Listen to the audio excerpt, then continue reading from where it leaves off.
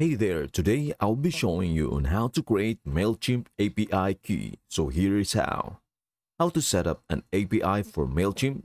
So all you have to do is navigate to your store setting. And to be honest, it is rather simple to locate your store settings. Following that, you must ensure that you navigate to account and billing, as that is where the tabs will be located. And that is pretty much it. After you click on this on the extras tab, you will navigate to API keys, where all you have to do is create an API key for yourself.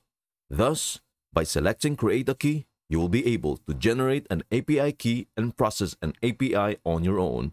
I hope this helps. Thank you for watching, and we'll see you in the next video.